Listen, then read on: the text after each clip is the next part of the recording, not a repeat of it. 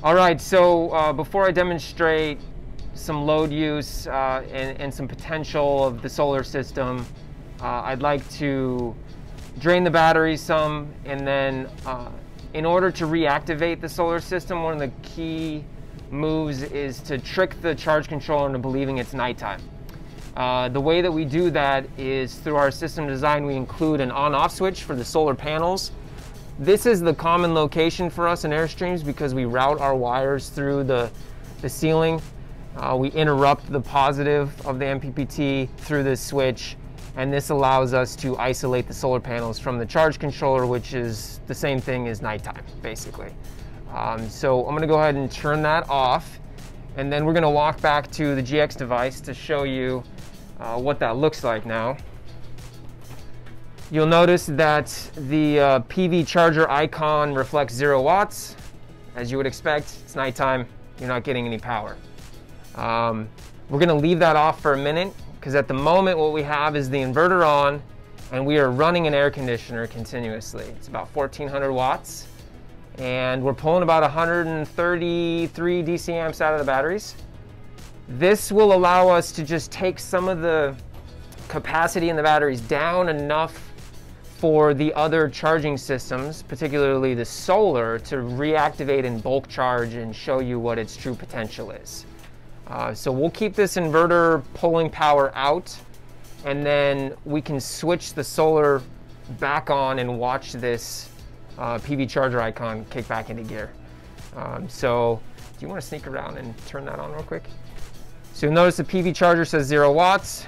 As soon as we get the solar panels back on, the MPPT will recognize there's daylight. It'll activate its charger and go into bulk charging, and we should see this number climb up pretty good. We've got a 400 watt system up there. I'm not 100% sure what conditions are, but I would expect to see about 50% of that right now. There we go. It's taking a minute.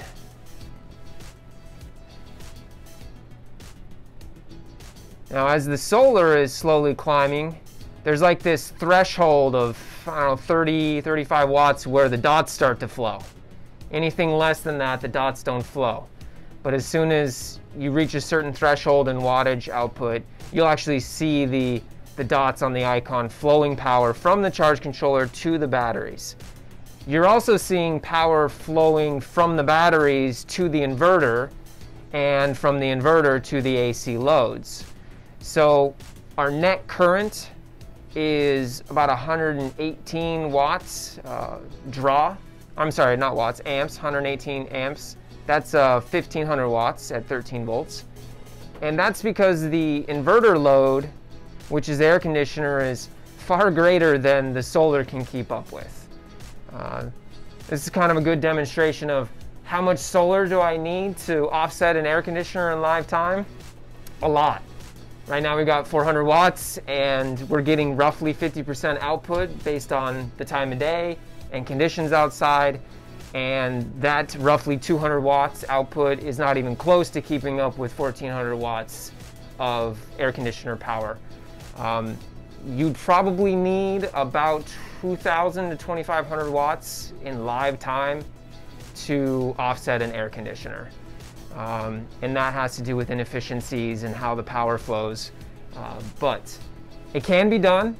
It's just not as common, and that's why typically when you're boondocking, you have a limited time and duration to run these heavy loads. And your solar at this particular size is only going to replenish roughly, 50, maybe 100 amp hours of your battery capacity in a day, whereas the air conditioner is going to pull at least that much out in an hour. So you can see how an air conditioner load is a substantial power draw compared to what a yield of a solar system is. I think that this is deep enough discharge for us to go ahead and reactivate the shore power. So I'm going to go into pages now. I'm sorry, not pages, into menu. I'm going to go into the device list and I'm going to select the inverter system. I turned it to inverter only before. It's acting as though it doesn't have a shore power connection right now. I'm going to go ahead and tell it that we do want the shore power to pass through, and we also want the charger to activate. I'm not going to hit charger only. I'm going to do the on. There's not a substantial difference between those two for this demonstration, but charger only means that you will never have the inverter system pulling DC power out regardless of AC input conditions. It won't load assist for you. It won't hybridize and pull power out of the batteries to make up the difference of what you're not getting from shore power. And it will also not automatically start inverting if you lose shore power. It will just focus on charging the batteries, and if there's an AC input shutdown of any kind, it'll go silent. If you leave it in the on position, it will enable load assist, and it will enable inverter on if you lose AC input. I'm leaving it in this position because we're going to demonstrate load assisting from the device. We'll go back to pages just so we can get a bigger picture of what all of our subsystems are doing. Now you see the inverter's in a state of bulk charging. It's pulling 2400 watts from shore power. It's passing 1300 of those watts to the air conditioner load, and then it's activating the charger, and that just cut off because I think our crew inside just shut our power down. We actually maybe have tripped the breaker. I think that's what we did.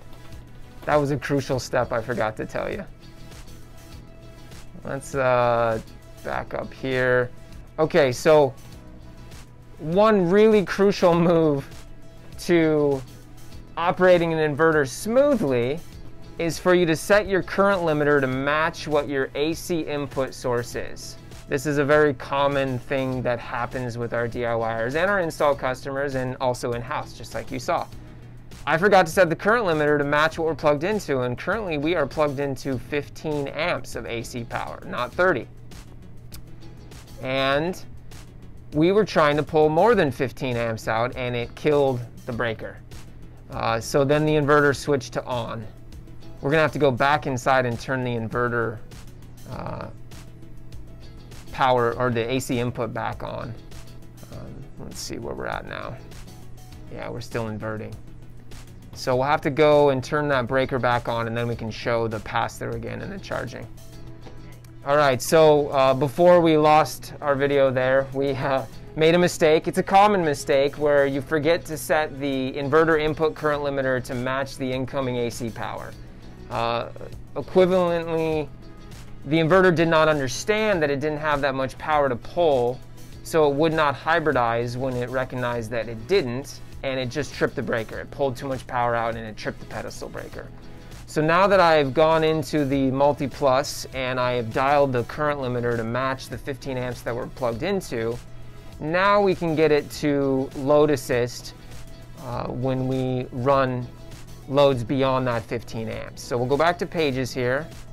All the while we're doing this, the solar is doing what it can. It's delivering power to the best of its ability. It's only 220 watts, but it's better than nothing. The inverter is charging right now, so it's supporting the AC load at 1300 watts, and it's also trickle charging the batteries a little bit.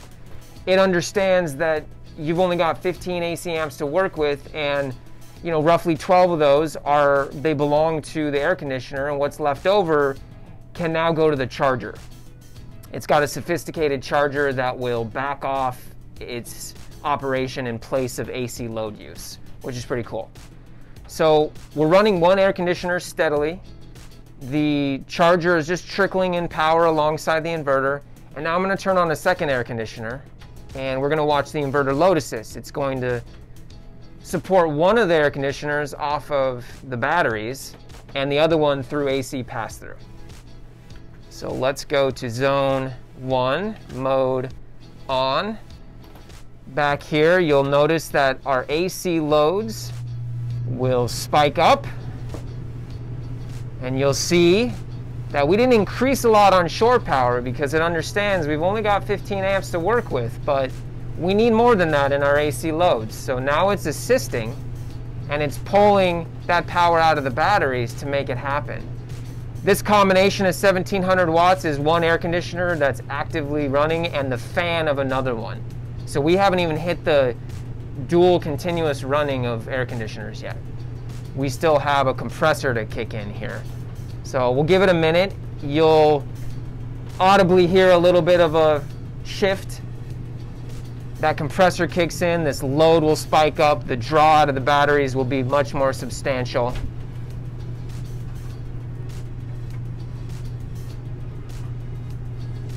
Any minute. There we go. You see that jump? 2,400 watts. Now we've got the continuous operation of both air conditioners. The reason this is so unique is because without the smart phase selector technology, this inverter system could not access both air conditioners in a load assist hybridization feature. It would not have the ability to recognize that any of the loads on the other leg are needing power. So with the smart phase selector, it can see both legs of the system and it can distribute power to where it needs to go according to what it's got coming in and what its ability of output is, which is 2,400 watts, right? We can load assist 22 amps of AC power, but generally we set it to match a 1-to-1. So if you've got 15 amps coming in, it'll give you 15 amps out of the batteries, but it won't give you more unless you program it to do so, and there's some risk to pushing it harder. You might discharge the batteries a little faster than you were expecting, and you're working the system a little harder than you need to. So this is a good example of supporting 2 air conditioners through the inverter system, the smart phase selector, while we're out here plugged into 15 amps of power. And if we turn one of those off, or we turn both of them off, you will see the transition. Zone 1 is off. See, we just killed one of them. And you see it went down in AC load support. It's still assisting a little bit, but it probably hasn't quite adjusted. There we go. Now we're back to bulk.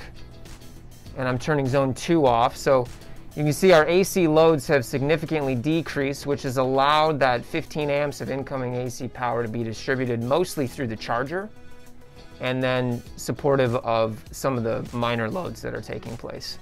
All the while, our solar's just been going along for the ride, just pouring in power to the best of its ability. And the combination of the inverter charger and the solar, we're putting about 97 amps into the batteries. And there you go. There's load assisting with the 50 amp full pass SPS system. Till next time.